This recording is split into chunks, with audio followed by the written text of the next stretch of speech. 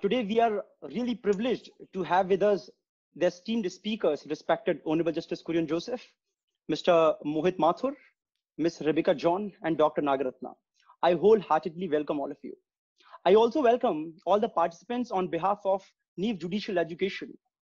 NIEV was established in 2016 as an institution to provide the wholehearted guidance and support to the law students to crack all the competitive law examinations. Ladies and gentlemen, our speakers scarcely needs any introduction, so I'll keep it very brief.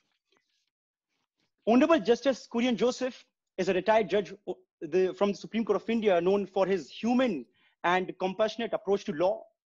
He is one of the 10 judges in the history of the Supreme Court of India who has delivered more than 1,000 judgments. He has authored leading judgment for Constitution Bench striking down the practice of triple talaq. In the case of Chandulal Verma versus State of Chhattisgarh 2018, it was Justice Joseph who, while commenting the death sentence of the appellant to life imprisonment, stated that how public discourse and crime have an impact on trial, conviction, and sentence in the cases. Mr. Mohit Mathur is a senior advocate, High Court of Delhi, and is a president of Delhi High Court Bar Association. He has been the leading counsel in Ravi Kant Sharma case, the famous BMW case, Subhas Gupta triple murder case, and so on. Ms. Rebecca John is a senior advocate, High Court of Delhi. She has been leading counsel in Harshad Mehta scam case, Hawala scam case, and Arushi Talwar case. Dr. Nagarathna is an associate professor, criminal law, and chief coordinator, cyber law, National Law School of India, University of Bangalore. And with this, I would like to invite Senior Advocate Mr. Mohit Mathur to share with us his words of wisdom. Mr. Mathur. Hi, Mathur. Good evening. Yeah. Good evening, sir. Good evening, sir. Sir, it's been a pleasure now, sir, seeing you after such a long time. Personally, equally mine too. Yeah. Honorable Justice Kurian Joseph, Rebecca John, Senior Advocate. In fact, Rebecca has been my mentor right from my law school days, sir. From my very first day of the law college, I have in fact passed all my exams from her notes. Dr. Nagarathna, Professor, National Law University, Bangalore. All persons attending, thank you for tuning in. Good evening, everyone. I thank you all, especially the organizers, for having me join this distinguished panel of the aces of this profession as we speak on the impact of public discourse on fair trial in criminal cases. I, as any other counsel, am no stranger to this concept, having witnessed such influence firsthand during cases, and I must concede at the outset that the cause of subject phenomena lies in the fact that we are all humans, and therefore subject to the limitations of our perspectives, which inevitably get swayed by the vox populi. It is entirely natural for people of a particular place to develop a collective conscience, which is constantly reshaped by discourse, media, and other factors. Not necessary that the projection of the cases in media or public domain is entire truth or material admissible for trial. But when we cannot turn the clock back, why create an environment which is insurmountable for any individual, and he fails to defend himself or establish his case because he is trolled or an impression is created in the media where he loses out without even entering the fight? However, I feel we counsels also have a solemn duty to ensure that the justice delivery mechanism is free from bias and sensationalism, though it is certainly in vogue these days.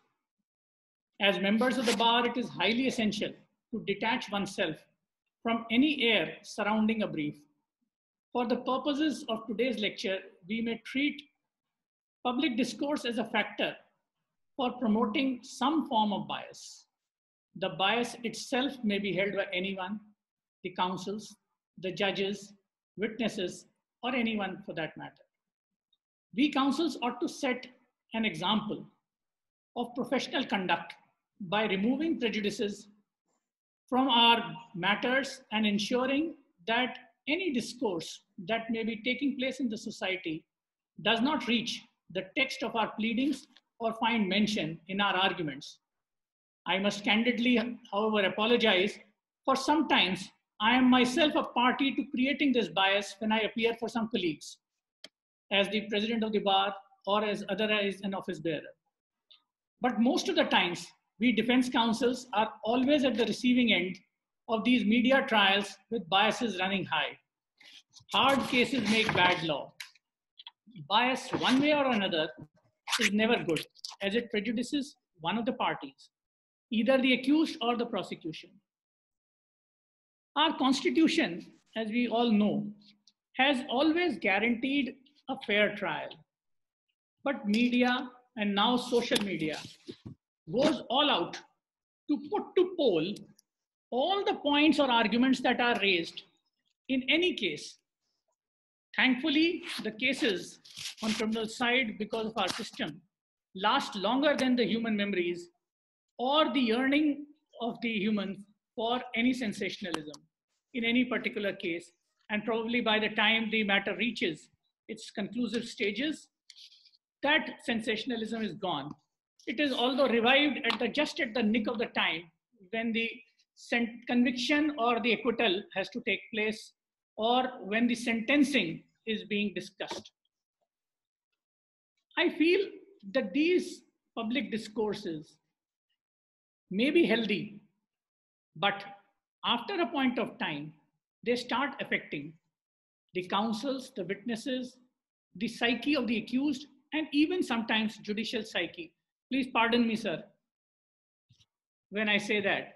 Because sir, they are also humans. Sir, as you have rightly said, sir, courts are also presided by men. And many times, the public discourses on media affects them. I do not say it is deliberate, but many a times it comes naturally. And also, many a times, the trial courts, we find, also act on the fear of what would be said or commented.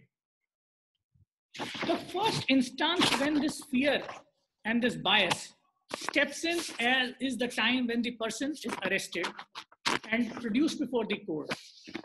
And that is the point of time when the counsels have to address arguments for their bail.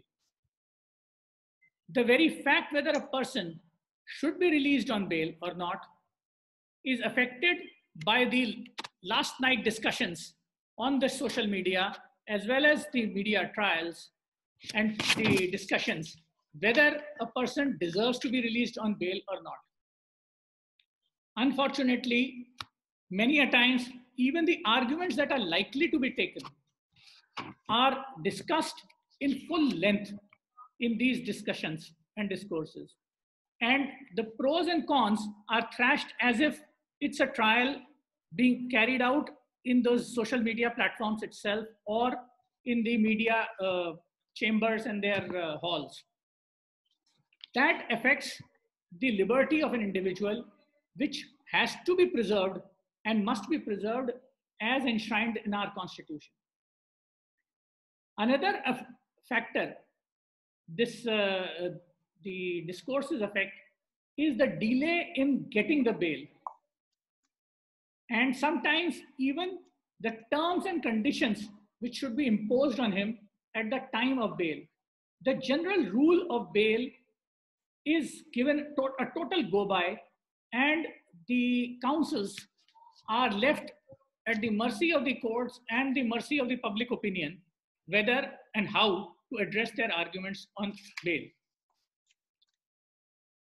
This kind of a situation is also largely seen in cases where either it's a heinous offense or a large sum of money is involved, or it is an offense or something which is affecting the public sentiment. And in the past few years, we have seen this kind of discourses, how they affect, where the man is held guilty even before the trial starts. He is condemned, and this situation was long back seen in a case of Uma Khurana. I'm sure Rebecca would remember. She was a teacher and a sting operation was carried out by a media house. In that sting operation, they found and tried to portray that she was trafficking in the girls that she was teaching. That lady was not just arrested, harassed, in fact, beaten up on her way to the courts, only to be found by the investigating agencies that the sting itself was a fraud.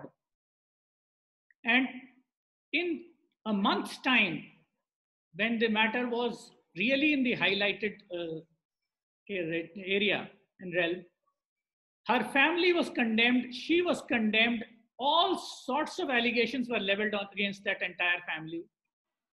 After a month to be told that the sting itself was done wrongly, the broadcaster was condemned, the journalist was condemned, but you could not return back her dignity and her respect, which she was earning as a teacher.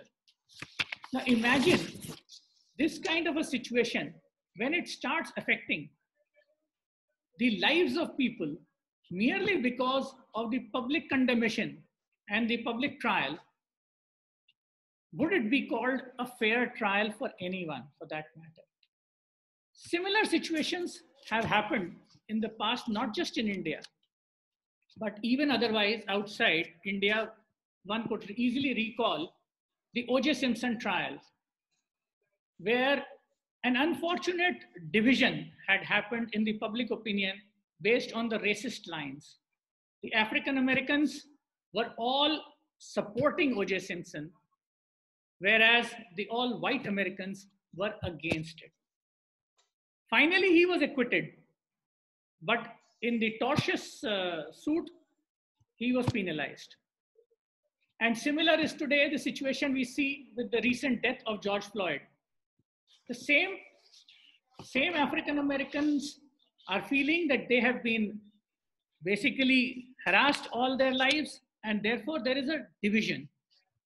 And the police officer, I don't know whether he would ever get a fair trial, because the way the public media and global, the way it spread globally, and the manner in which people have come out on the streets, there is a definite bias which is created. As a bar association, we also find this as a problem.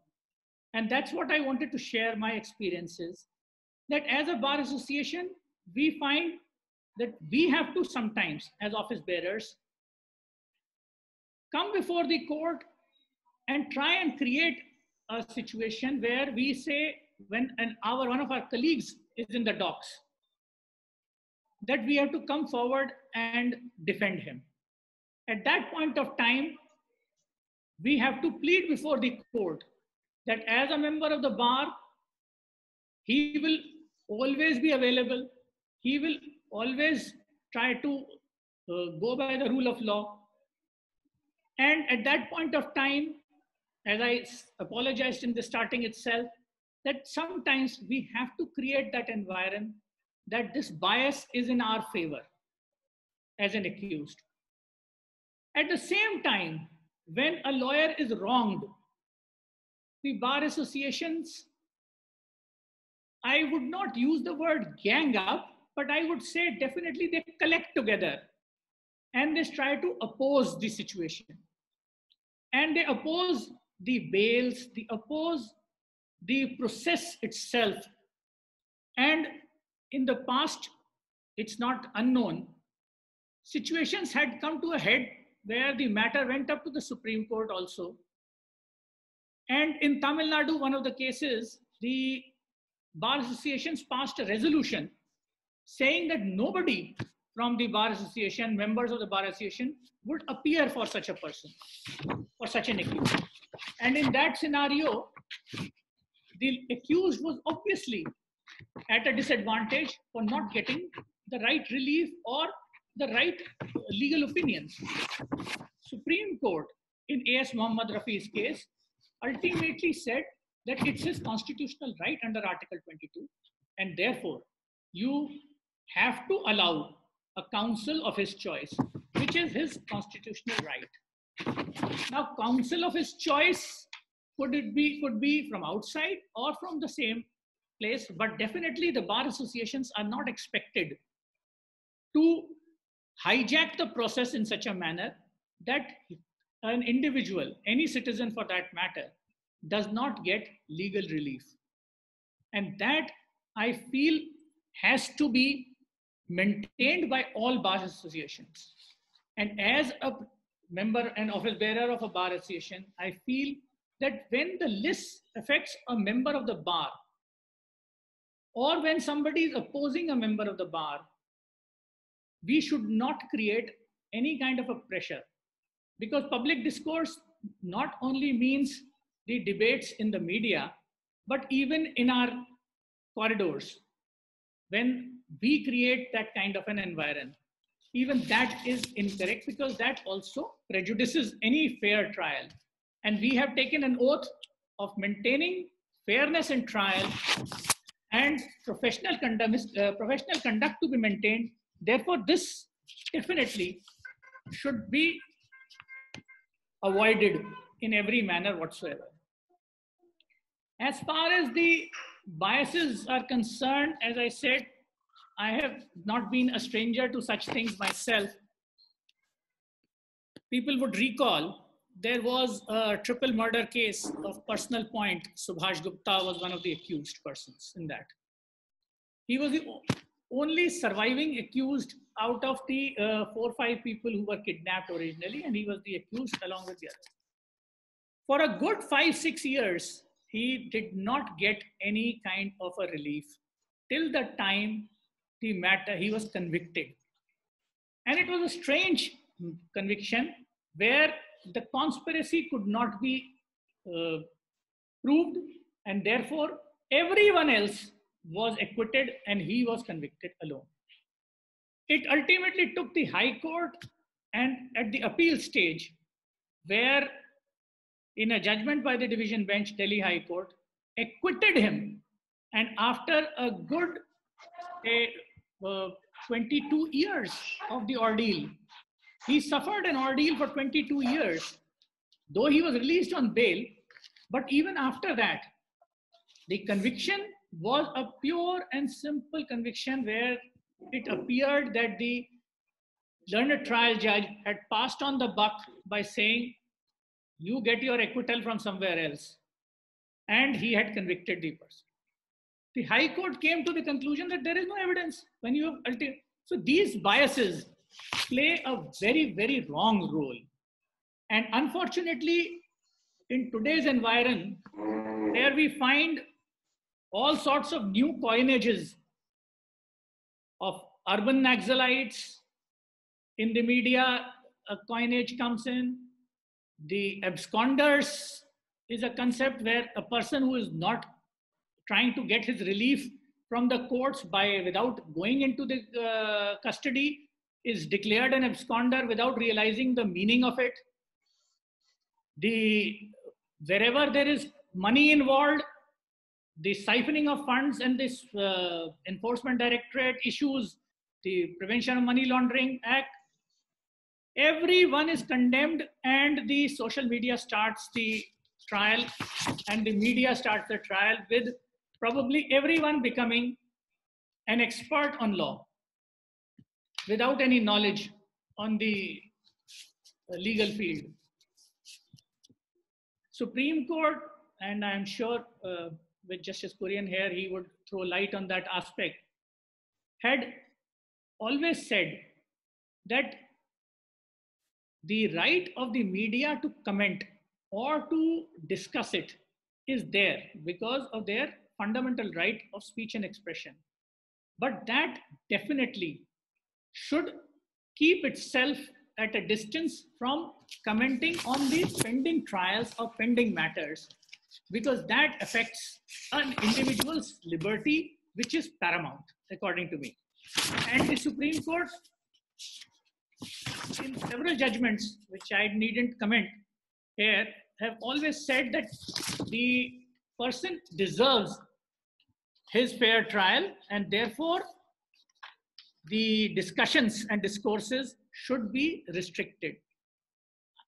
As a member of the bar, I feel that the members of the bar who go and enter into such kind of discourses should also exercise some kind of a self-imposed discipline in commenting on the merits of the matter.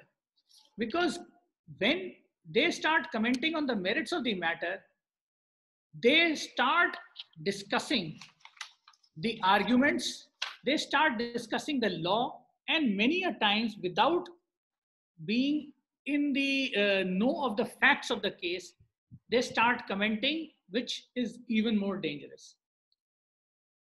I would say that we should not discourage the public from actively discussing or forming an informed consensus amongst themselves about the functioning of the courts or a process or the development in any ongoing case, since that's a part of the transparency which needs to be maintained. And they should also be aware of the technicalities and the perplexities of law. And irrespective of the outcome, the people should be allowed to follow the developments to come to their own informed conclusions. But there should not be a loose opinion making or a judgmental mannerism of the people who are in those discourses to start declaring their judgments and announcing their judgments on cases which are still pending. After the case is over, they may discuss it, but I would still feel that it should be within the realm of a proper propriety to discuss the matter. And especially those who are appearing on these media platforms on a daily basis or on a very regular basis without being counsels in the matter should refrain from commenting, because they are not knowing the entire case or their facts of the case. And as a president of a High Court bar, I feel that the fraternity also owes a responsibility towards litigants. Ultimately, they are the ones who access this temple of justice. So if they are the ones who have to access the temple of justice, their rights need to be protected.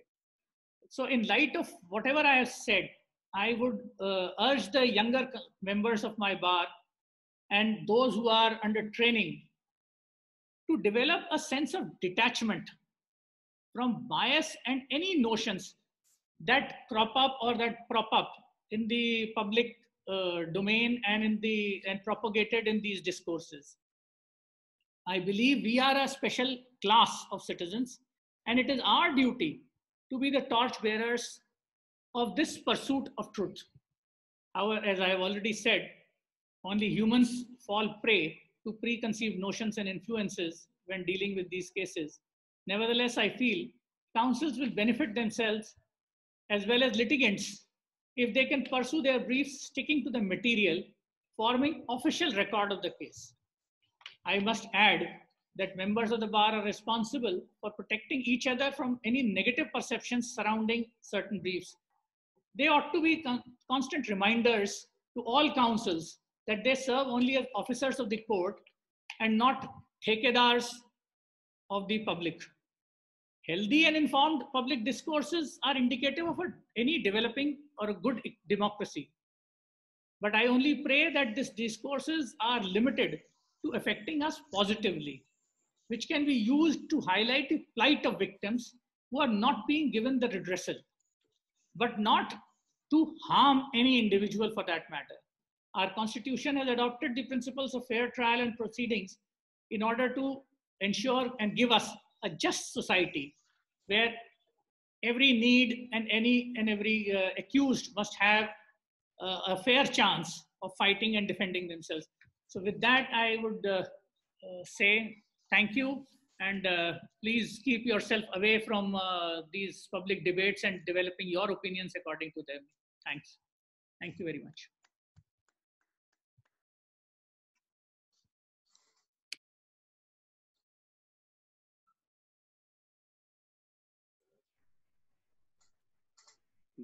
Thank you so much, sir, for sharing the words of wisdom with us. You also extended the topic to the bail matters, that exactly where the public discourse does matter sometimes, that where the matter should be decided, it does not decide that way.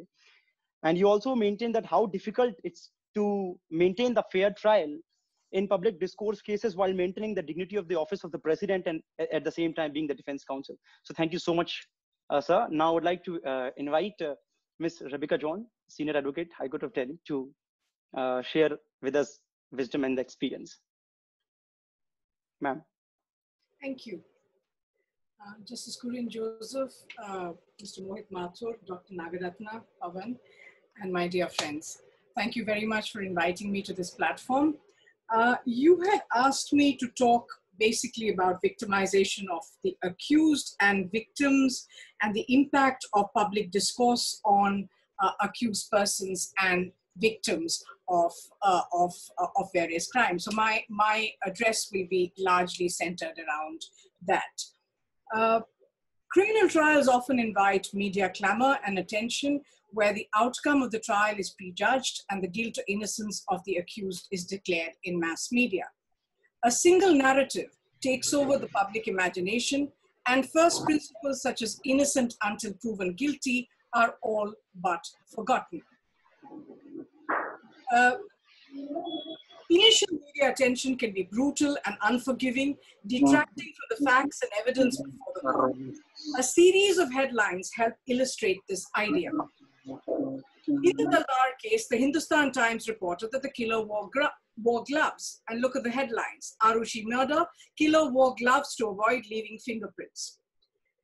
Likewise, in another headline by the Times of India of 24th of April 2011, it said only parents could have killed Arushi. In the case that came to be known as the Nirbhaya gang rape, a narrative was created that the juvenile accused of the case was the most brutal. The Hindustan Times reported, Delhi rape, juvenile raped woman twice and ripped off her intestine.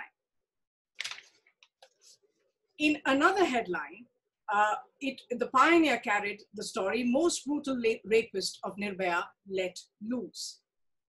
In the 2G case, a media frenzy was whipped up against the accused. Z News reported, A. Raja made 3,000 crores in bribes. The much talked about 2G spectrum allocation scam, which not only caused an estimated loss of 1.77 lakh crores to the state exchequer, but also made former telecom minister Raja richer by some 3,000 crores. Now look at these headlines. In the Talwar case, none of the headlines were proved.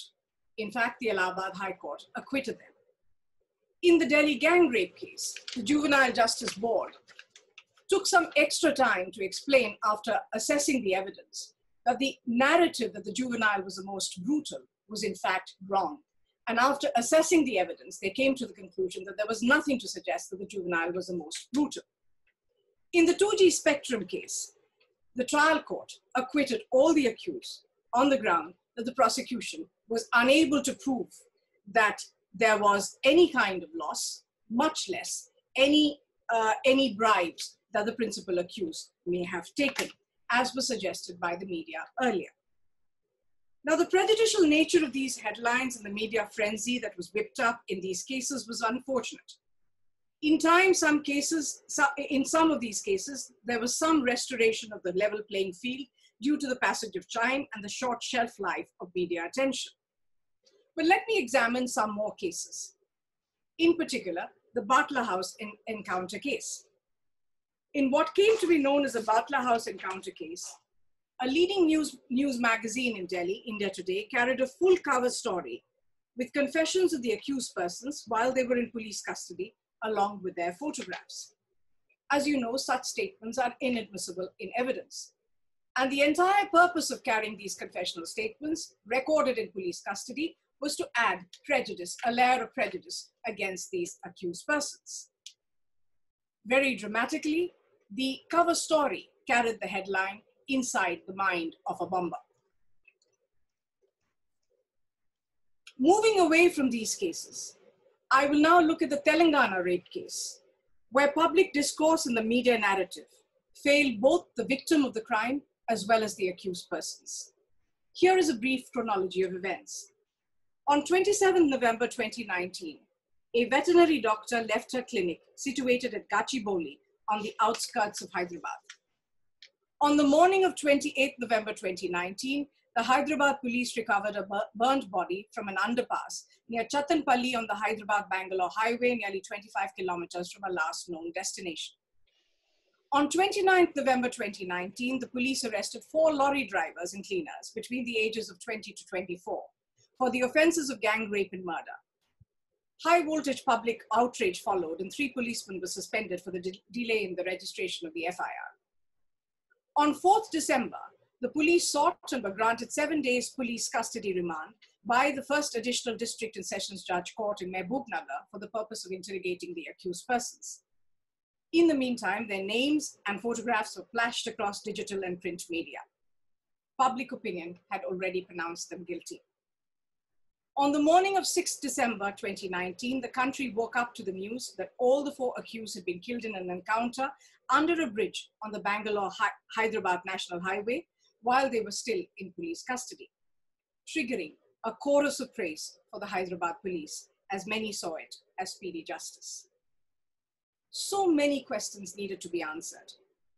The failure of effective policing that allowed an incident of this nature to take place, the failure of prompt police action to screen and scan the area of crime on the night of 27th of November 2019, and the lack of utter sensitivity shown to the family members of the veterinary doctor who had sought to lodge a prompt FIR. But by not sending the men who were arrested and accused of the crime for trial, and by not allowing the evidence collected against them to be tested in a court of law, the Hyderabad police also failed the victim. It is now impossible for anyone to conclusively establish that the men the police chose to arrest and demonize were the men who had actually committed the crime. What about the men themselves? Is it possible that they were innocent? Is it possible that they were killed in this brutal fashion only to avoid the evidence collected against them to be scrutinized by a court of law? Is it such an impossible scenario for us to imagine? So at both levels, this case represents the failure of justice, both from the point of view of a victim and the point of view of the accused persons. Another case that I'd like to highlight is the Ryan International School case. The clamor for instant arrest and immediate punishment often leads to gross miscarriage of justice. Let us recall what happened in this case on the 8th of September 2017 at Ryan International School, Gurgaon. Tragically, a student of class 2 was found murdered in the washroom of the school at 8 a.m. By midday, the police had zeroed in on the suspect, a poor bus conductor of the school. All sorts of stories were circulated. The Gurgaon Bar Association passed a resolution that they would not defend the bus conductor. But the father of the victim was dissatisfied with the investigation, and the case was eventually transferred by the Supreme Court to the CBI. In a remarkable turn of events, on the 8th of November 2017, the CBI arrested a class 11 student of the school and exonerated the bus conductor. The open and shut case was opened again. It was now time for a different narrative. Demonizing and condemning people seems to have become a bit of a habit with us. You have also asked me to indicate how how the impact of public discourses have a negative impact on a victim. And this is seen most emphatically in cases relating to sexual offenses. I will, as it's now been highlighted in several portals, I will quote from the recent judgment of the Karnataka High Court in its order dated 22nd of June 2020, granting anticipatory bail to a rape accused. I have no difficulty when courts grant bail, whether to a rape accused or to anyone else. If the facts of the case justify that bail should be granted, it must be granted. Indeed, if it's not granted, then that is a travesty of justice. But when courts exceed the examination of evidence and make comments like the following, it becomes a little problematic. What did the Karnataka High Court say? And I quote, "The explanation offered by the complainant that after the perpetration of the act, she was tired and fell asleep is unbecoming of an Indian woman. That is not the way our women react when they are ravished. Quite apart from the very strange and problematic language used, this was no part of the duty of the court to pass comments on the character of the woman complainant. In another case, Mahmood Farooqi versus State, where the Delhi High Court passed its judgment on 25th September 2017, it made some interesting observations. Instances of women behavior are not unknown, that a feeble no may mean a yes. If parties are strangers, the same theories may not be applied.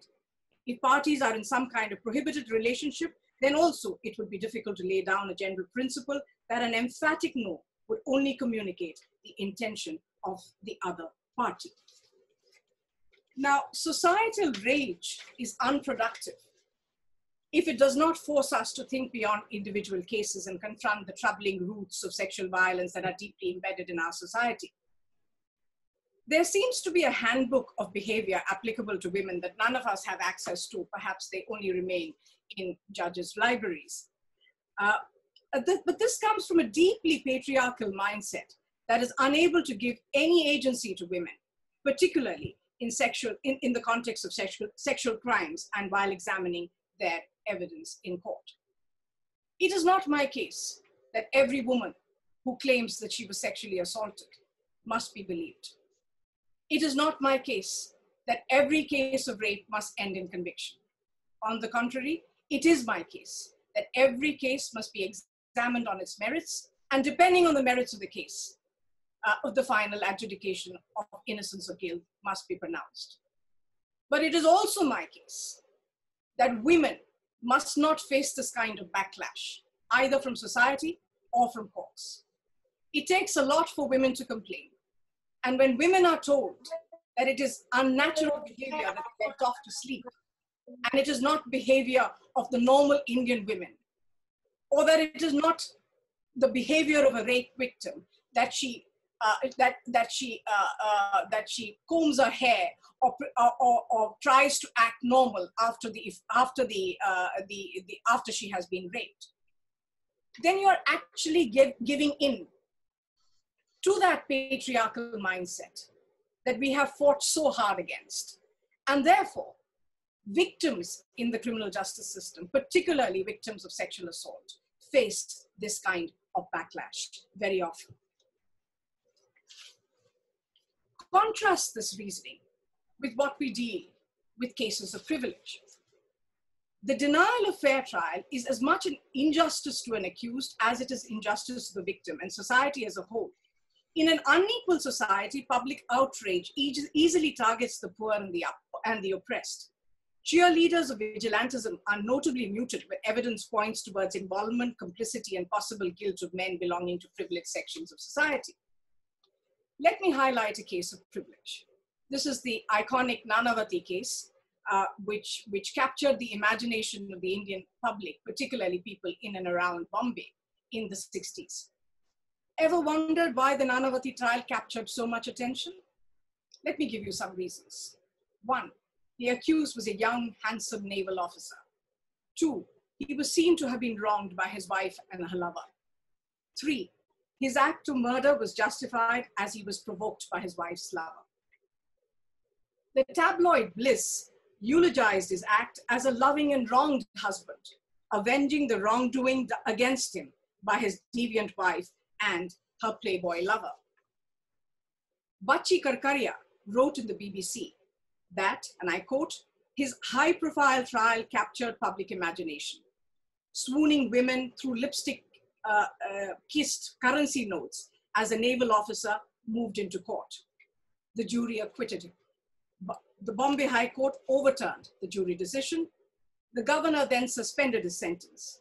The Supreme Court held that the governor had overreached his power and struck down his suspension of sentence. Nanavati spent 3 years in jail, and he was thereafter pardoned by the governor of the new state of Maharashtra. I wonder sometimes whether Nanavati would have got the same treatment had he not belonged to the class that he belonged to, and whether An ordinary person in the same state of Maharashtra, perhaps from a poorer section of society, would have received such largesse from the state. Look at other cases where privilege and entitlement results in a certain kind of treatment. The lynching cases in Jharkhand, 11 men convicted and sentenced for life for lynching a cattle trader, Alimuddin Ansari. Their sentence is then suspended and they are released by the High Court. A high-ranking public servant goes and garlands them once they are released. This attracted a fair degree of media flack. Take the case of Bilkis Banu. Bilkis Banu fell victim to a carnage unleashed by a mob during the 2002 riots. Her 3-year-old daughter was taken from her hands and her head smashed against a rock. All her female relatives were raped and killed. Bilkis herself, who was only 19 at the time, was pregnant and was gang raped. She tried to get an FIR recorded the same day, but it was not properly recorded. The FIR did not record that she was raped, and despite her telling the names of the accused persons, it did not record the same. The police crew, alarmed with some photographs, discovered the dead bodies of the relatives of Bilkis, including her 3-year-old daughter. The doctors gave wrong medical opinions, did not preserve any blood or biological samples, and the police decapitated the bodies, sprinkling salt to them, and buried them in unmarked graves. Finally, the case was transferred to the CBI. Eventually, before the transfer of the case, the police filed a closure report, which was first not accepted, but a second closure report was accepted. Bilkis approached the Supreme Court challenging this closure and seeking a transfer of the investigation to the CBI, which was allowed. Charge sheets were filed against 20 persons in 2004. In August 2004, the Supreme Court ordered the transfer of the trial of the case to from Gujarat to Maharashtra. In January 2008, the trial court convicted all the persons who had perpetrated the rape and even the constable on duty who had deliberately recorded the FIR incorrectly. It, however, did not convict the policemen and doctors complicit in the cover-up. The Bombay High Court, in its judgment dated, upheld the conviction of the rapists and even convicted the policemen and doctors. Observing the role played by policemen and doctors, it was observed, in this case, the truth and falsehood are mixed up in such a manner that at every stage of the evidence, the truth is hidden under layers of intentional laxity, omissions, contradictions, falsehoods, and the truth is required to be unheard. In April 2019, the Supreme Court directed the government of Gujarat to pay 50 lakhs as compensation to Bilkis. As we speak, another case of custodial torture and death is being investigated in Tamil Nadu, in Tuticorin, where a father and son Jew were arrested for a simple accusation that they had kept their shop open beyond the 7 p.m. curfew. Both father and son were taken to the police station, remanded to police custody, tortured sexually and otherwise, and then found dead. There's been outrage of this action Tuticorin. I've also been asked to speak on the general law protection. The key principle on general law and witness protection was enunciated in the Supreme Court, Mahinder Chawla versus Union of India, 2019, volume 14, SCC 615, and the key principles enunciated were as follows. Witnesses are important players in the judicial system who help the judges in arriving at correct factual findings. Because of lack of witness protection program in India, the treatment that is meted out to them, there is a tendency of reluctance in coming forward and making statements and testifying in court. Quoting Zahira Habibullah Sheikh's judgment, witnesses are the ears and eyes of the court. The state's role in protecting witnesses is very crucial. They turn hostile because of threat, inducement, use of stock witnesses, etc. A witness protection scheme in 2018 was enacted, where several categories of witnesses were highlighted and threat perceptions against them was also highlighted. Coming from Delhi, it is my duty to say that there are vulnerable witness deposition complexes established in different courts in Delhi, and the Witness Protection Scheme of 2018 provides for usage of specially designed courtrooms having special arrangements like live links, one-way mirrors, and screens, apart from separate passages for witnesses and accused, with the option to modify the image of the face of the witness and to modify the audio feed of the witness's voice so that he or she is not identified. There are also special laws with respect to protection of victims in cases of sexual assault. This is there in the Criminal Law Amendment Act of 2013. And likewise, even before the amendments came into place, in the judgment of the Supreme Court in Sakshi versus Union of India, the Supreme Court talked of protection of witnesses, especially witnesses who are victims of sexual assault. In the end, we must remember that an accused person has lost his liberty and is facing a trial. He is entitled to be presumed innocent till a court proves him guilty. He is entitled to a fair and just trial. The prosecution is only one side of a litigation. There must be level playing field. It is the prosecution which must prove its case beyond reasonable doubt, never the accused. And these principles must never be compromised with. It is not the duty of courts to send messages to society. In fact, that would not aid the cause of self-correction. As we saw in the judgment of the Supreme Court in Ankush Maruti Shinde's case, where men on death row who had been incarcerated for 16 years, during review arguments, the Supreme Court overturned their conviction and their sentence and came to the conclusion that these men, nomadic tribe, part of a nomadic tribe of Maharashtra, were completely innocent of their crime. I will end with a judgment that Justice Kurian Joseph passed on the eve of his retirement, Channulal Verma versus State of Chhattisgarh. And I will particularly refer to para 25 of this judgment. This was also a death penalty case. And these words that Justice Kurian Joseph penned is very, very important in the context of what we are facing today. And I quote, "It is also a matter of anguishing concern as to how public discourse on crimes have an impact on the trial, conviction, and sentence in a case. The court's duty to be constitutionally correct, even when its view is counter-majoritarian, is also a factor which should weigh with the court when it deals with the collective conscience of the people or public opinion. After all, the society's perspective is generally formed by the emotionally charged narratives. Such narratives need not necessarily be legally correct, properly informed, or procedurally proper. As stated in report number 262 of the Law Commission of India, the court plays a counter-majoritarian role in protecting individual rights against majoritarian impulses. Public opinion in a given case may go against the values of the rule of law and constitutionalism, by which the court is nonetheless bound. And as has been held by this court in Santosh Bhariyar's case, public opinion or people's perception of a crime is neither an objective circumstance relating to crime nor the criminal. In this context, we must also express our concern on the legality and propriety of people engaging in a trial prior to the process of trial by the court. It has almost become a trend for the investigating agency to present their version and create a cloud in the collective conscience of society regarding the crime and the criminal. This undoubtedly puts mounting pressure on the courts at all stages of trial, and certainly they have a tendency to interfere with the due course of justice," unquote.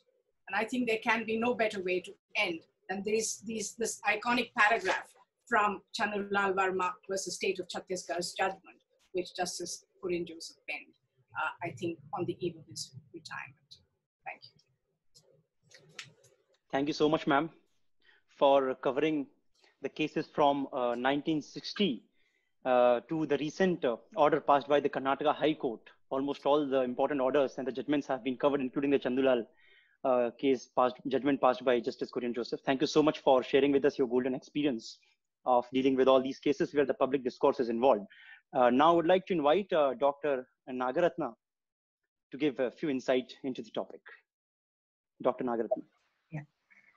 Honorable Justice Kurian Joseph, Mr. Rebecca John, Mr. Mohit Mathur, Pawan, and dear friends. In fact, most of the points are already covered by the other panelists, but I'll just add to some of it more as an academician, based on my observation as an academician. And I'll just break my talk into a few subtopics. So majorly like the whole influence of public opinion and the public discourse on the criminalization aspect is what I would want to focus a little on, followed with its impact in the entire criminal process, including investigation, trial, and post-trial procedure.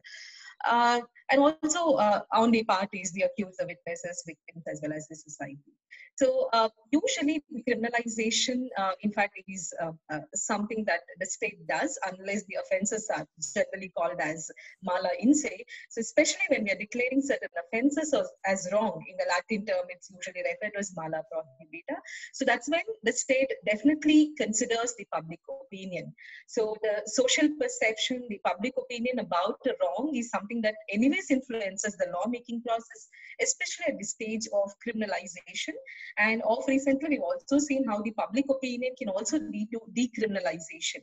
That may be because of the change in the society, change in the perception of principle of morality. So overall, we've always seen that the public opinion has had its own impact in the criminalization as well as the decriminalization process. Just to give a few examples, recently we've seen how the Epidemic Diseases Act underwent change due to the ordinance which was passed by the government, which was more because of the cry for justice by medical fraternity. So definitely the public opinion has had its say in this lawmaking process.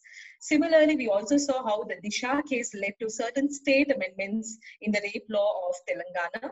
And the latest has also been the Consumer Protection Act, which was largely a civil law, but because of the cry for justice in relation to frauds committed on consumers, the Consumer Protection Act is also undergoing a lot of changes, including those provisions which will have a criminalization effect.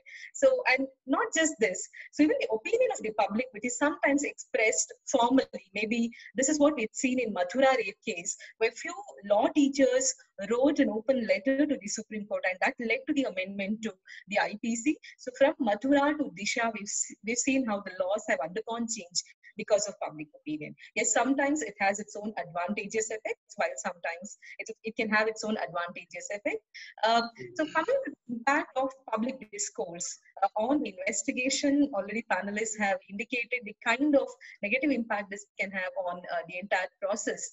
But we've often seen how the investigating agency comes under a lot of pressure when there is public debate about an ongoing case which is under investigation. And many times there is cry for transfer of case from one agency to another. And often we've seen how this public opinion has in fact led to transfer of case. Of recently, we are seeing how even in Sushant Singh's suicide case, when Vyadi suicide or whatever case, there is a cry for justice and there is a request for transfer of case. Sometimes it might lead to transfer of case, but and then this impact on the investigating agency can in fact also include demotivating impact on those agencies. So that's something that is usually not taken note of in the entire process. We've also seen how the cry for justice has led to many other disadvantages, like the public outrage where accused gets attacked, which we unfortunately saw in Arushi murder case, many terrorism cases, or even in Disha case, which led to encounter. So on one hand, there is public outrage, and on the other hand, especially cases like encounter and all, those investigating officers suddenly are made public heroes. So this is also another impact that I've seen on the cases. And then, however, there is sometimes a positive effect also that we can see, like this entire cry for justice from the public, in fact, led to the advantageous effect that we saw to an extent, at least in Jessica Lal case, Priyadarshini Mattu case, cases that probably would have reached some other conclusion, got impacted because of public opinion. and giving certain examples from the state of Karnataka. So the D.K. Ravi case, an IAS officer committed suicide, despite the case finding a closure, a formal closure from the investigating agency. Even today, it is perceived to be a case of murder. So many times there is reluctance from the public in accepting the opinion of the machineries that administer justice. So even now, whenever there is a case of suicide of an officer, it gets related to cases like D.K. Ravi. In fact, like just few days back, we also had another suicide of a IS officer who was named in IMA scam case. This will also help us to understand the kind of impact that the accused might face because of public discourse. So we've seen like increase in the number of suicides also happening, especially in cases where there's high-profile case and an accused is named. Today, the whole issue becomes more complicated because of the interface between the platform of information and the social media. So everything that is said today gets reflected on social media, thereby also having its own impact on the machinery that administers criminal justice system. And another impact that I have noticed is the breach of privacy and the confidentiality of the parties who are involved. It can include the witness, it can include the victims, it can include other stakeholders who are involved in the entire process, sometimes also raising the concerns of security and safety of these parties who are involved. So in fact, most of this would also affect the entire investigation process, because this builds in that pressure tactics upon the investigating agency, thereby affecting a scientific investigation. And many times you've seen how every move of investigating agencies captured by the media, including of recently the social media, photographs, reports of investigating agency gets informally shared on social media. And the other impact of this on the investigating agencies, that over there we see that there's a zeal to overdo the thing from the investigating agencies. So and then there is a hurriedness in the process, and this can also definitely lead to unfair procedure. The influence on the trial and the other judicial proceedings, including inquiry, again is something that other panelists have already mentioned. Just to give a few more examples, in a highway murder case in Karnataka, in fact, when a case was heard in the first half of the day, by afternoon, pamphlets were shared in the court premises saying that the judge belongs to the same community as that of the accused. And because of that, by afternoon, the judge had to get himself relief from the case, saying it's not before me. So sometimes you've seen how this public comments, or at least the comments made by some members of the public, has affected the judicial process. And of recently, we've seen like more than 15 judges saying that they don't want to hear a case in relation to an alleged rape offense against Swami Raghavendra Bharati case.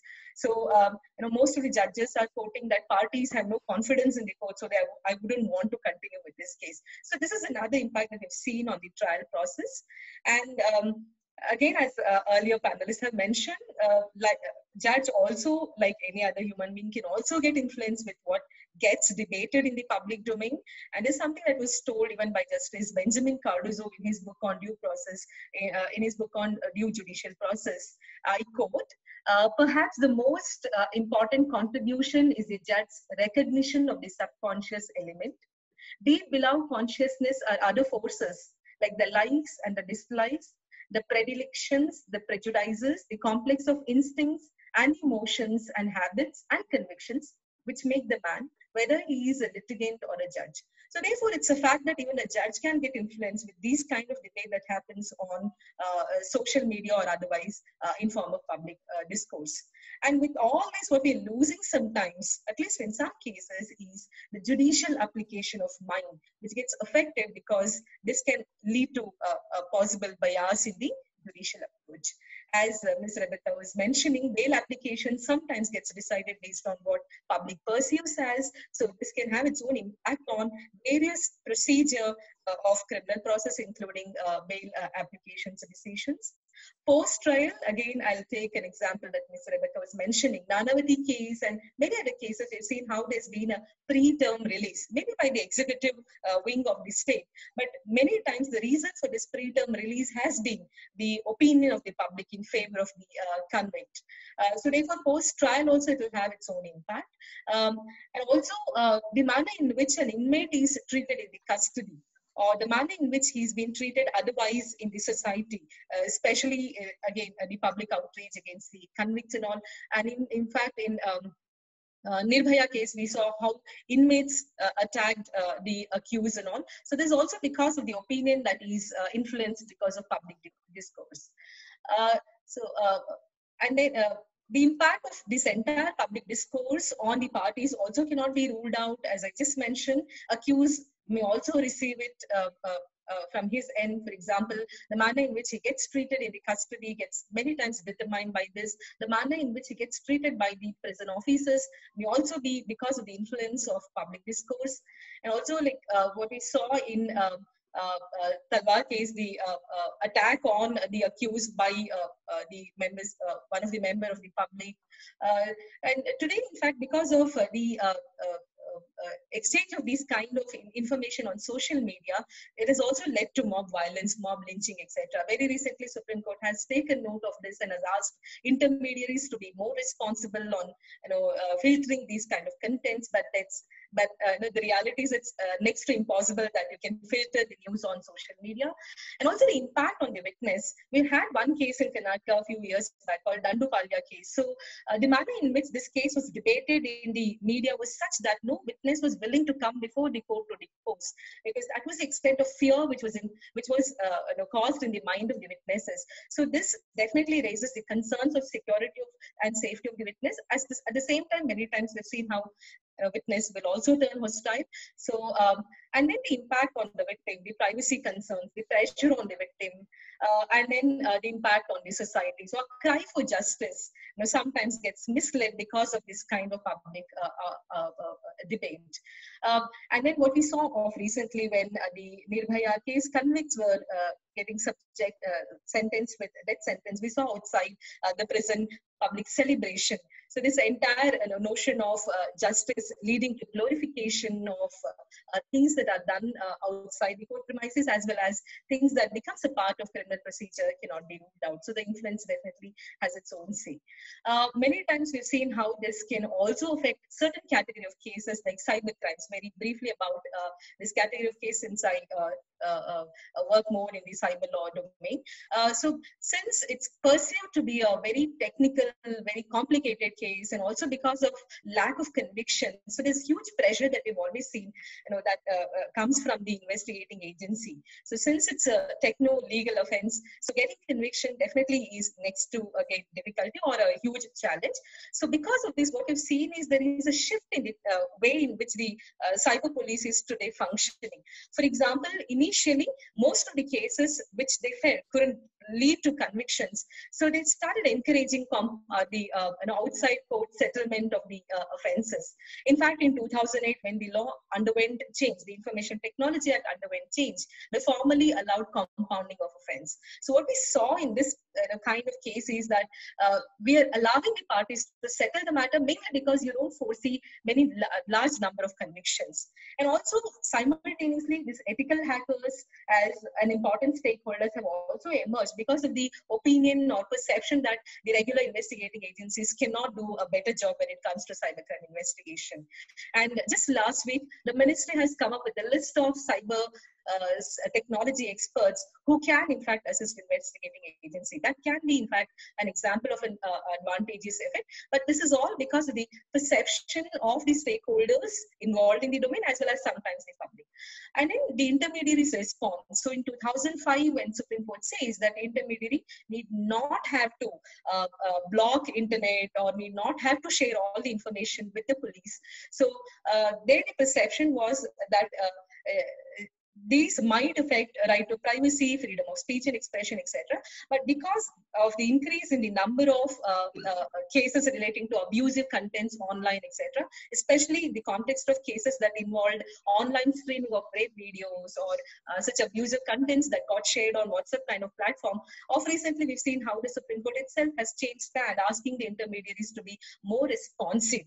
So, and that has anyways fortunately led to a change in the trend. So now we see that the internet service providers have been more responsive in terms of technical measures they've taken, in terms of coordination that they provide to the police. The other change that I've noticed is with regard to online financial fraud. The whole focus of investigating agency today has shifted from punitive to remedial. So instead of investigating and finding who the accused is, especially in online financial frauds, they started trying to get remedy to the victim by way of just getting the money transferred to the victim when I lose money. So earlier, this was not the focus of the criminal justice system. Focus was more on finding the accused, and it was more punitive in nature. But today we see that it's almost become like a civil case kind of a nature. That's because of the perception that you don't have many number of convictions, or it's extremely technical in nature. And the other serious concern has been the way these kind of cases gets debated on social media, and not just social media, even on electronic media. In fact, the reality today is that the most entertaining channels are the news channels, and the most entertaining programs are the crime reports. So, and that in fact helps us to realize the fact that media is playing a very, very important role when it comes to this entire thing. So this entire issue. So media trials, despite so many warnings by the courts, etc. In fact, in Arushi murder case, you did have stay orders asking media not to report about case. So and despite having lost their contempt of court, etc., we see that many times they cross that permissible limits of the law and start debating about a case that is sub judice. And unfortunately, sometimes we see that the professionals involved in the entire process, including lawyers, become a party to these kind of debate. Yes, the coverage of all these issues on media, including social media, is important, but the coverage should be in a non-obstructive manner. But definitely not in a manner that can distract or otherwise adversely affect the legal process. So therefore, we need to relook at the ethical codes that binds these mass media, electronic media, and other media, including the press. And we also probably require some form of guidelines or ethical codes for social media, especially the kind of news that gets shared if he is affecting directly a case that is undergoing. So maybe some sort of restrictive orders should be in place. And especially when lawyers, whether they are a party to the case or whether they are involved in a case or not, so their ethical code also, as of now, only requires you not to do say anything that will affect the duty towards your client, duty including confidentiality. So there's certain parameters set through Bar Council's code, but that is not enough. For example, if you compare it with American Bar Code, it's more clear when it comes to these kind of debates in which lawyers involve. So they require lawyers not to make any public extrajudicial statement. So maybe it's the time for us also to have a relook at the ethical code that the professionals are bound by, including sometimes the lawyers and the other stakeholders. So communication of investigating agency with the public also should come under certain restrictions. Though, yes, in a democratic country, you need transparency in the criminal justice system, but then at the same time, we need to balance the two conflicting interests. So one is that of the actual need for justice, the actual need of a set procedure that is required to achieve justice, and on the other hand, the transparency. Public opinion definitely is important, but that can be taken at appropriate stage in appropriate manner. For example, public comments anyways we see that it's invited when laws are being made, laws are amended. For example, privacy law, in fact, is the result of Justice Krishna Committee, which in fact had a lot of public discourse at different parts of the country, different levels, etc. Public opinion does matter, but it should be taken at appropriate stage. Similarly, individual opinion of those victims also matter. So maybe what's happening in the Western country, like victim impact assessment. So that's when you need to collect the opinion of each party, but not through the media. So especially when the parties involved in the case go to the media, so that's when we see that there's a diversion in the entire process. So in the entire thing, I think we should just judge based on one testing principle, that's about fairness of trial, which again other panelists have already discussed about. And this fairness of trial requires us to balance two important things. One is the openness in the trial, which anyway CRPC also through various provision ensures that it is complied with. At the same time, certain cases you need to take care of those sensitive issues involved in the case, including confidentiality matters, etc. So both needs to be balanced. The court should adopt less disruptive method of proceedings, including sometimes a change of venue may be a better option, which I've seen happening in some of the cases. But then today this might not be an actual remedy, because the whole debate is not just happening amongst the public, it gets reflected on social media, which has no geographical limitations or jurisdictional limits. So maybe at the end of the day, through judiciary, what is the remedy is that, yes, as long as the orders are speaking orders and completely rely on evidence and shows that public opinion has not adversely impacted the judicial process, maybe that's one of the safeguards that the judiciary can take. And then maybe at the end, I would just want to say that, yes, public opinion is important, but we need to take it at the appropriate stage in appropriate manner, but definitely not in a way in which it would impact the ongoing process, thereby raising the questions about fairness of the trial. So that's it. Thank you so much. Thank you so much, ma'am. Thank you so much, ma'am. You also covered the impact of public discourse even in the investigative agencies, and also about the positive impact of the public discourse on the fair trial, conviction, and sentence in the criminal cases. Thank you so much. Now, I would like to invite Honorable Justice Kurian Joseph to share with us the experience and the words of wisdom in relation to the present topic. Thank you, Pawan. My esteemed friend Govind Mathur. Has Mr. Mathur gone? Yeah. He's here. Yeah, I'm here, sir. I'm here. Mohit Mathur. In fact, I remembered my colleague, I'm sorry, my elder brother Govind Mathur. Mohit Mathur. Yes. I wish you reached that Govind Mathur's place also, yes. Sir, he's a relative of ours. That's one of my uncles, yeah. Good. Okay. Yeah, I was just thinking about him only when I saw your surname. Dear Rebecca, Dr. Nagarathna, and my dear professors, my friends in the fraternity, and students. Mathur, you referred to Vox Populi. You know where this Vox Populi come from? That's a history of 2020 years back, and when Jesus Christ was tried before Pontius Pilate, he was convinced that he is innocent. But the people cried, hang him. Just as, the outcry that was going on. I just saw a chat on Nirbhaya. When the trial of Nirbhaya was going on in the court here in Delhi, outside there was a public demonstration that nothing short of capital punishment should be awarded. So when I speak to judicial officers in National Judicial Academy in Bhopal, I used to tell them, if that judge had not prescribed capital punishment, had not awarded capital punishment, probably the people would have imposed capital punishment on the judge. That was the type of pressure that was mounting on when the trial was going on. So that was Vox Populi. So finally, Pontius Pilate said, no, I know he's innocent, but I'm just washing my hand because people are against you. So I surrendered to people's will, so go and taking for capital punishment. That is the Vox Populi. This came from that era only, 2020 years back. And when you mentioned about the bail, impact on bail, I think one category of people you mentioned, you probably left out, that is a high-profile personnel. In the matter of dealing with the bail of high-profile personnel, the way the media would like to build up a case for or against the bail is something which worth noting. I leave it at that. And this life and liberty, Article 21, just take it from the constitutional perspective. Life and liberty, between life and liberty, many people have told, between life and liberty, I give more importance to liberty. That is some people who fought for our freedom. They also said, we value a lot of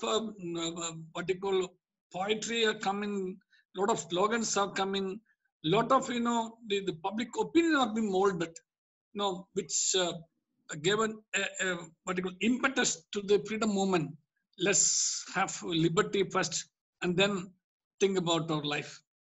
So between life and liberty, Indian constitutional concept or constitutional jurisprudence has always been leaning in favor of liberty, because liberty is such a sacrosanct right under the constitutional scheme of our country.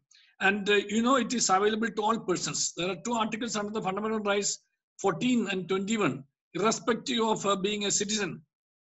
It's available to all persons.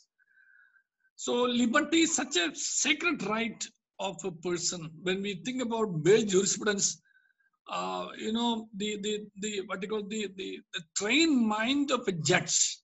We take our oath. We should be free from fear or favor, affection or ill will. 4 things we discard. We have taken a pledge in the name of God or in the solemn oath, whatever it is, that we'll be free from all these four elements: fear, favor, affection, ill will.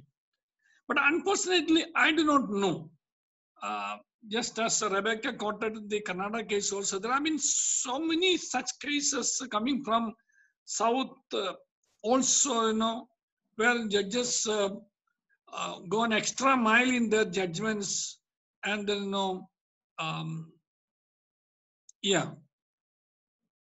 yes, I don't know how much I must say, yes, extra mile and say so many things which are not actually required for the judgment, which are not relevant for the case, and that in fact has affected the credibility of the judicial institution. The credibility is more important as far as the people say, because this whole institution is built on the faith of the public. The moment it is shaken, well, then the democracy is gone, because the whole the foundation of democracy is an independent judiciary. The moment the independent judiciary goes, well, democracy also goes, and the country also goes. Once there is no democracy, there is no country also. So I must caution this, since you are not taken the liberty to caution, I must take the liberty to caution that every judicial officer, be it from the rank of a civil judge junior division to the top of the office in the judiciary, is the judge of the Supreme Court. We should have a seasoned mind. We should know how to exercise our judicial restraint, and we should also train our minds in such a way that we should be disassociated with what we have read or seen. And left to me as a person, I never, 18 years and 8 months as a judge, I was never in the habit of reading papers before going to court. I was never in the habit of looking at TVs. I've never ever watched a TV discussion. No, I've never done that. 18 years and 8 months, I was a judge from the High Court to Supreme Court. I never watched a public discourse on how a case should progress. It's not for them to guide the judiciary. It is for the judicial mind to see what is in front of them and what is available in court. Because it is only the deity we see, a blind deity. What does it mean? That only means that it is blind to that extent that its scale is so even. So blind regarding the bias, blind on the power, blind on the position, blind on the wealth, blind on the caste, blind on the creed, blind on the language, blind on what? It's all the deity is blind. But the court should be so objectively transparent and to be seen as always transparent and objective and never ever subjective. How does a judge, get into the judgment his personal information or his personal bias, his or her? I'm saying this because it's not for the judge at all to use that platform to reflect on or to comment on the conduct of a person, even if he has a personal knowledge, or conduct of a particular human behavior. How is the judge, so conversant with the human conduct? Nobody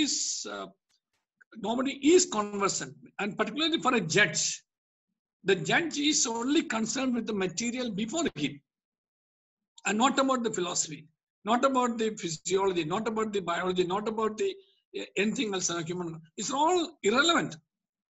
He is only if he is a trial judge, yes, he has to see the body language of the witness. That's very important, because it will help him to assess the quality of the evidence.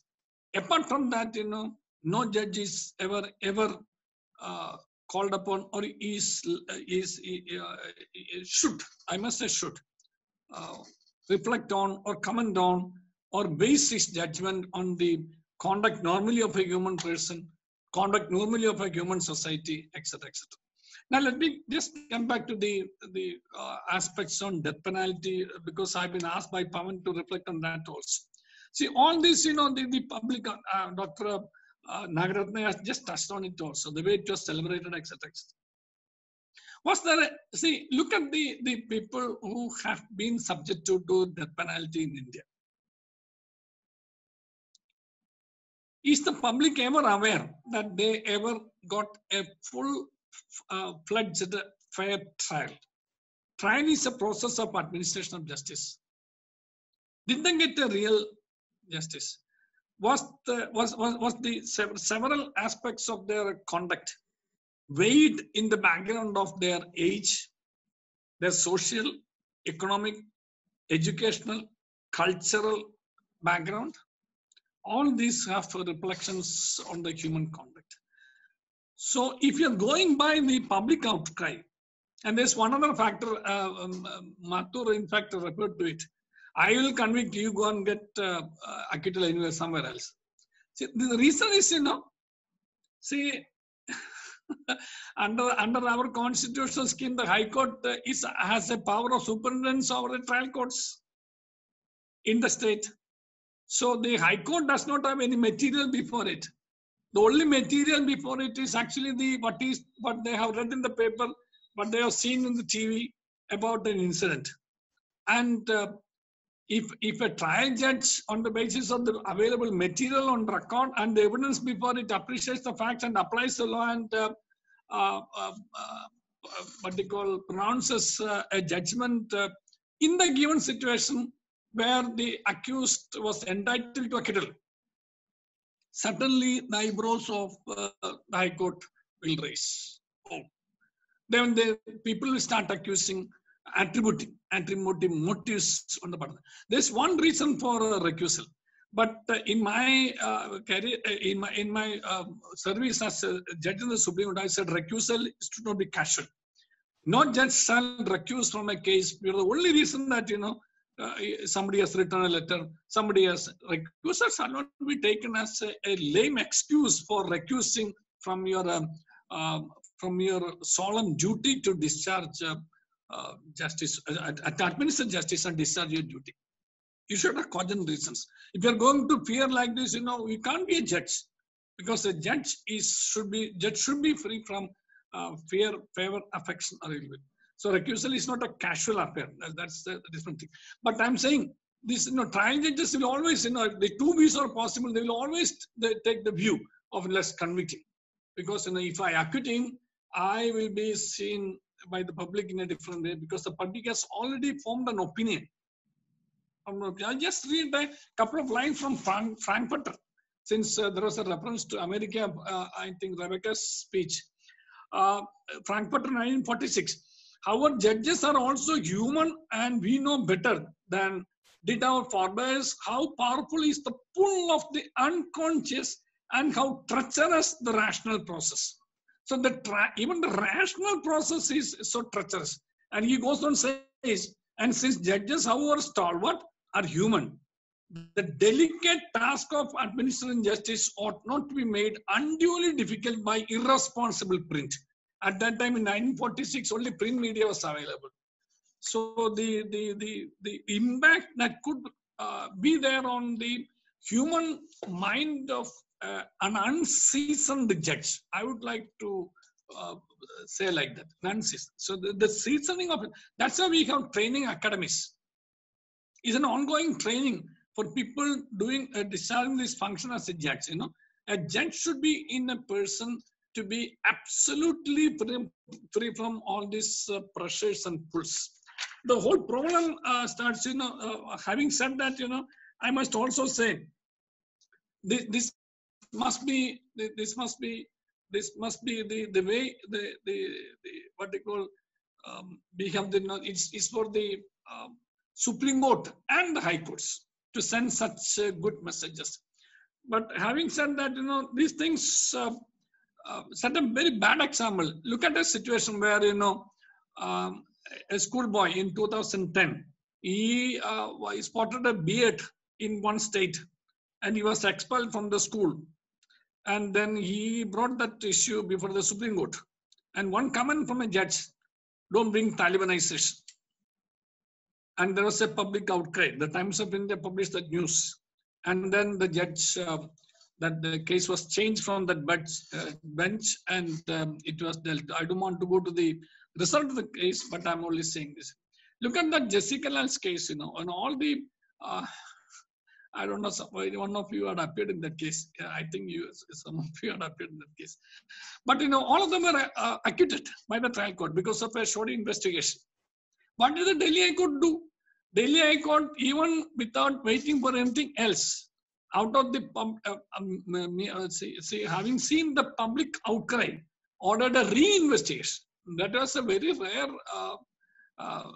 occasion where the High Court rose up to the stage, and then rest is history. Well, Dr. Nagarathna referred to two cases, Priyadashini Mathur and Jessica Lal. Nitish Katara and BMW, since BMW are also two cases, the impact of the public opinion on a fair trial. So we have something on fair trial, conviction and sentencing. And sentencing also, the ill-informed public, since Rebecca read out from the last paragraph 25 of that judgment, Chanulal's case, I don't want to read it. I was really perturbed with the way the ill-informed public opinion has the effect of impacting the mindset of a judge in awarding sentence or rather, in finding of guilty or in conviction also. That's why I said, I thought I must say for history that there is a problem like this. Let's not say there is nothing like that. There is a problem like this, but let us face. Let us address this issue. And though the Supreme Court on a couple of occasions in thought of laying down certain media guidelines also. But for information from Kerala, I think is the first state where there are a couple of judgments the High Court passed that where the trial is going on, nothing shall be published in the media on the ongoing trial because it has a tendency to interfere with the administration of justice. But now on fair trial, what we call the trial being public, the trial being public, etc. So in a situation where the trial being public, there is no such issue. But as far as investigation is concerned, the tendency, in fact, I'll read out from the Rajendra Singhwala's case where the Supreme Court said, there is a growing tendency among the investigating officers, either police or other departments, to inform the media even before the completion of investigations that they have caught a criminal or an offender. Such crude attempts to claim credit for imaginary investigational breakthroughs should be curbed. Even where a suspect surrenders or a person required for questioning voluntarily appears, it is not uncommon for the investigating officers to represent to the media that the person was arrested with much effort after considerable investigation or a chase. Similarly, when someone voluntarily declares the money he is carrying, media is informed that the huge cash which was not declared was discovered by their vigilant investigations and through checking. Premature disclosures or leakage to the media in a pending investigation will not only jeopardize and impede further investigation, but many a time allow the real culprit to escape from law. That is 2009 8 SCC 106. And coming to our R.K. Anand case, go without saying the name, Mathur referred to this case many times. But the court, Supreme Court said, it would be a sad day for the court to employ the media for setting its own house in order. And media too would certainly not relish the role of being the snoopers for the court. However, to insist that a report concerning a pending trial may be published or a sting operation concerning a trial may be done only subject to the prior consent and permission of the court would tantamount to pre-censorship of reporting of court proceedings. And this would be plainly an infraction of the media's right of freedom of speech and expression guaranteed under Article 19(1)(a). And that NDTV again. The impact of television and newspaper coverage on a person's reputation by creating a widespread perception of guilt, regardless of any verdict in court of law.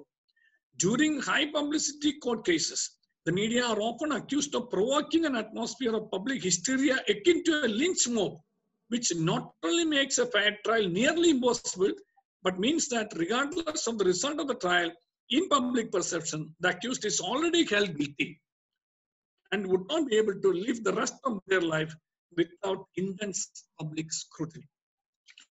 I have so many other quotations also from many other cases, but I don't want your time to be taken, and I too have to go for another webinar by 7 o'clock. I'm only saying we need to have a balanced approach to this.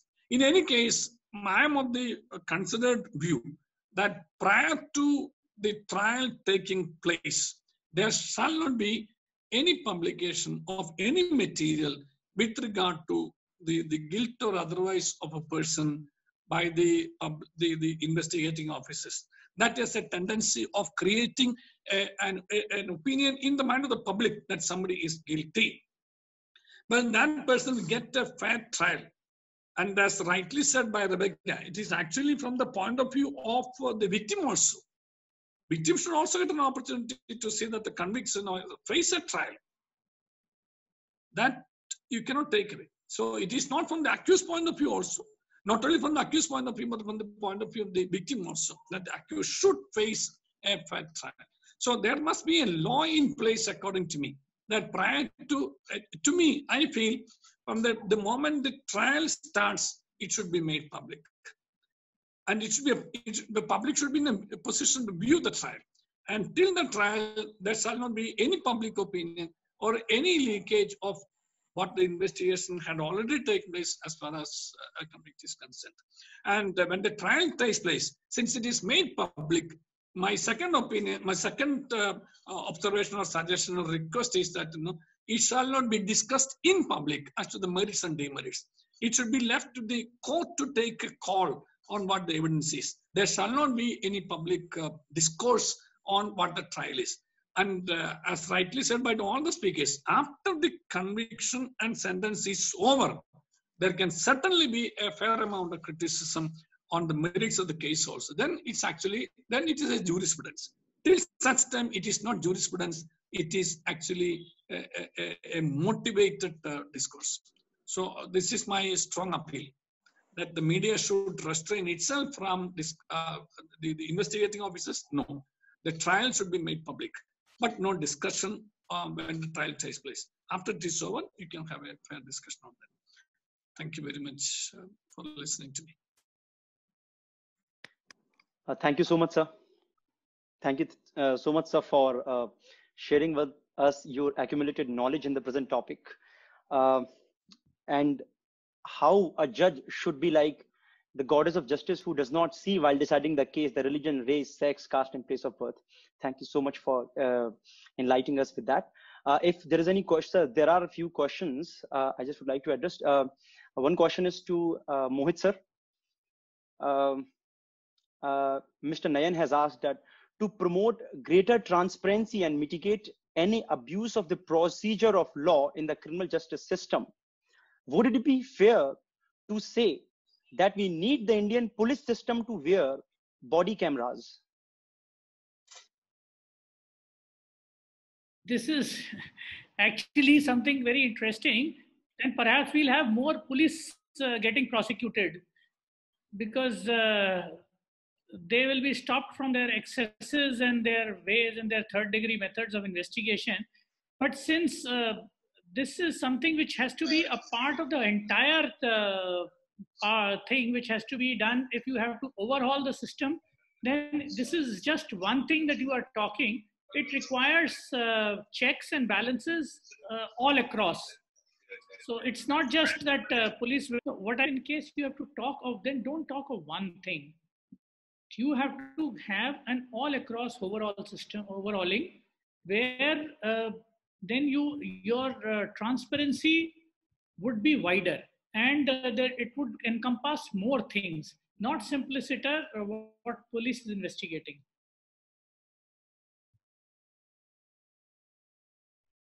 I hope that suffices. Thank you so much, sir. There is one last question to Rebecca ma'am, that what if there had not been, there's a question in the chat box, that what if there had been no public discourse, whether the fate of Nirbhaya would have been changed or it would have been the same? So what does that question mean? Actually, the fate of Nirbhaya was determined by the men accused of the crime on the day when she was raped so brutally. But if you are asking about the fate of the case, let's not forget the fact that trial court, the High Court, the Supreme Court, all convicted the accused persons, dismissed their review applications, dismissed the curative petition. What is justice at the end of the day? Justice, to my mind, was served when all of them were convicted. Not one of them came out for one single day. They were not released from prison, and they were unlikely to be released from prison even otherwise. So if you're going to equate death penalty, the courts adequately dealt with the case, courts determined the punishment, the courts held them all guilty. I don't think there is any need to view a certain kind of punishment, which is death penalty, as the only form of justice. Then it will become very, very problematic. Thank you so much, ma'am. Since we are on the verge of ending this session, thus, on behalf of NIEV Judicial Education, I would like to thank respected Honorable Justice Kurian Joseph, Mr. Mohit Mathur, Ms. Rebecca John, and Dr. Nagarathna for taking out time from their busy schedule and enriching us with their knowledge, wisdom, and experience. I also thank the audience for their question and participating in this webinar. I also thank Dr. Vinod Sharma for being the backbone of NIEV. I further thank the entire team of NIEV Judicial Education specifically for bringing such an impressive panel together. Thank you so much, sir. Thank you so much. Thank you, Pawan. Thank you, sir. Thank you. Bye, Rebecca. See ya. Yeah, thank you so much. I'm sorry, I just had to give an introduction in another webinar also. I just went for a couple of minutes. I wish we had a more fruitful interactive session, but so much of inputs have come. That's something very interesting from the academics point of view. Two illustrious members of the bar, particularly the Pradhan, I must say, Mohit Mathur and Rebecca, your mentor. Well, thank you so much. Let's all hope, and since so many students are also here, think and stand up for a judiciary which is independent, pure, and constitutionally framed. Thank you so much. Thank you. All the best. Thank you, sir. Thank you so much.